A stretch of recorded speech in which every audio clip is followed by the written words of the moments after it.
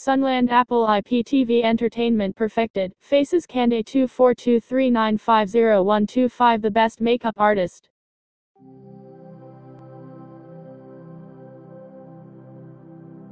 In order to protect your spirit, in order to protect your salvation and even your peace of mind, you and I need the spirit of discernment. We need guidance from the Holy Spirit on how to navigate this life while protecting our faith, our joy, our mind state even. Everyone you come across is not good for you. They may smile at you, but not everyone has your best interests at heart. There are some people who come to only take your peace. There are other people who are sent by the devil so that they can drain you of your joy and leave you tired and discouraged. Some are sent to distract you. So we need the guidance of the Holy Spirit when it comes to the people we should allow in our lives. We need discernment when it comes to those we allow close to us, even when it comes to the types of atmosphere we enter. Spiritual discernment is something provided by the Spirit of God to lead and guide you to His will. It is an intentional process by God that allows us to filter the deception of the devil and the truth of God. 1 John 4, verse 1. Beloved, do not believe every spirit, but test the spirits, whether they are of God, because many false prophets have gone out into the world. This is discernment.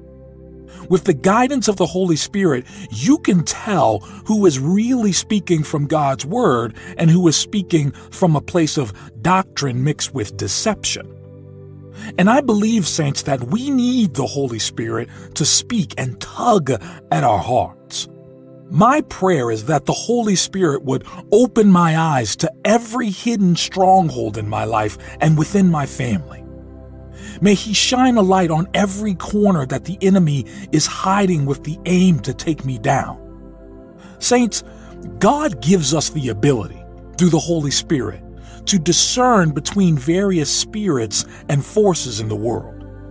At the heart of spiritual discernment is spiritual warfare, because we do not wrestle against flesh and blood, but against the rulers, against the authorities, against the cosmic powers over this present darkness, against the spiritual forces of evil in the heavenly places.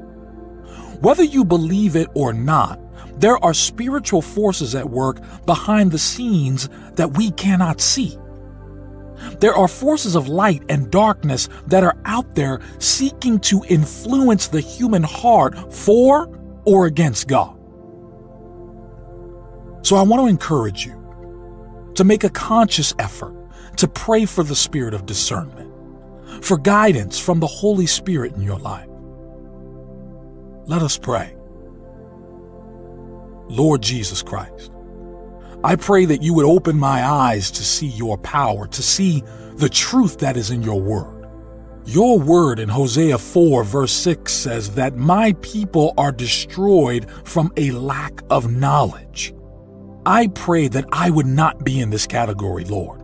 I pray that all the schemes of the devil will be exposed by divine revelations from you. Remove the scales from my eyes, so that I may become wise to the tricks and the deception of this world. Remove the scales from my eyes so that I may obtain wisdom through your word. Your word which tells me in Proverbs 9 verse 10 that the fear of the Lord is the beginning of wisdom, and knowledge of the Holy One is understanding. Lord Jesus, I pray that you would give me the gift of discernment so that I can be sober, vigilant, and watchful. May the Holy Spirit open my ears and open my eyes that I may see the tricks and traps of the enemy. Your word says in 2 Corinthians 10, verse 3-5, for though we live in the world, we do not wage war as the world does. The weapons we fight with are not the weapons of the world. On the contrary, they have divine power to demolish strongholds. and we take captive every thought to make it obedient to Christ. Father, I pray that we as your children would be sensitive to the unseen battle before us. Let us not be complacent. Let us not procrastinate. Let us not fall asleep in this war, but instead, may we fight with divine power that comes only from you. I bless your name, and I am grateful that you are a God who hears the prayers of your children. May you increase my knowledge of your ways and your will for my life. May you increase my wisdom and understanding. Teach me how to walk with the eyes of faith and discernment. Open our eyes of discernment and expose the traps set by the devil wherever he may be hiding. Pour out your Spirit over our lives, Lord, and teach us how to apply your word in everyday life. Teach me how to live a life that will always honor and please you. Holy Spirit, would you guide me? Give me insight and deepen my understanding of just how important it is to have a strong personal relationship with Jesus Christ.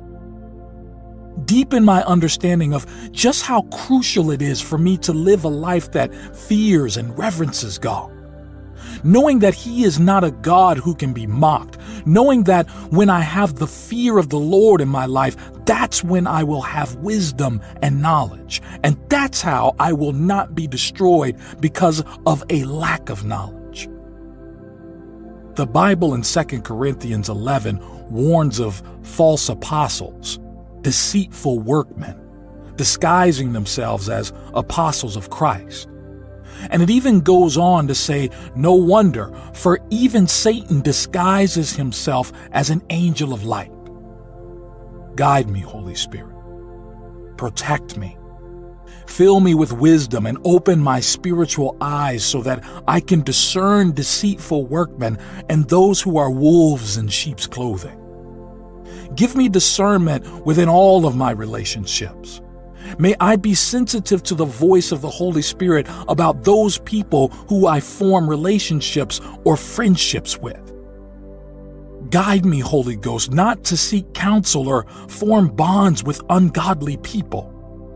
Psalms chapter 1, verse 1 and 2 tell me that blessed is the one who does not walk in step with the wicked, or stand in the way that sinners take, or sit in the company of mockers, but whose delight is in the law of the Lord, and who meditates on his law day and night. So protect me from walking in the counsel of the wicked, or from following their advice or examples.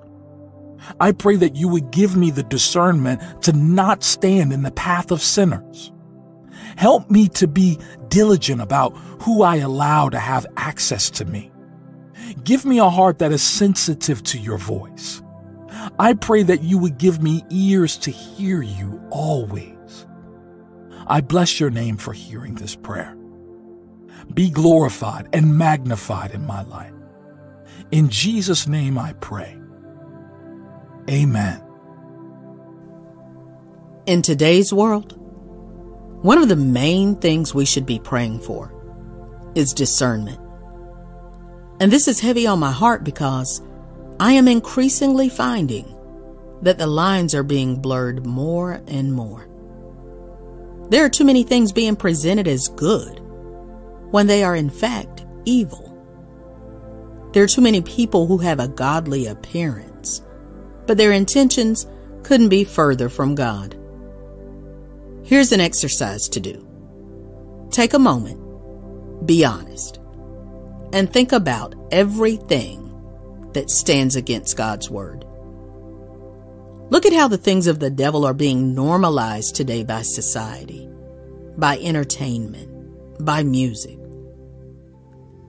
Witchcraft is being normalized in today's society, as though the Bible doesn't say, "Come out from among them and be separate," says the Lord. "Do not touch what is unclean, and I will receive you." Look at how fornication and adultery is being normalized, as though the Bible doesn't say God will judge the sexually immoral and adulterous. Just really take a step back. Look at what is being normalized today. Is God's idea of marriage reflected in entertainment today? Is God's idea of living faithfully, loving your neighbor, keeping your heart with all diligence, is that being reflected in the world today? Saints, pray for discernment. Pray for discernment because these lines are not just being blurred outside of church, but in the church too. How many people are wearing the label of Christianity, but they aren't living a life dedicated to Jesus Christ? How many preachers are standing behind a microphone and saying everything but the name of Jesus Christ? 1 John chapter 4 verse 1 says, "Beloved, do not believe every spirit, but test the spirits to see whether they are from God. For many false prophets have gone out into the world." That's why we need discernment. Things are changing in this world, and we need the Holy Spirit to enable us to see clearly.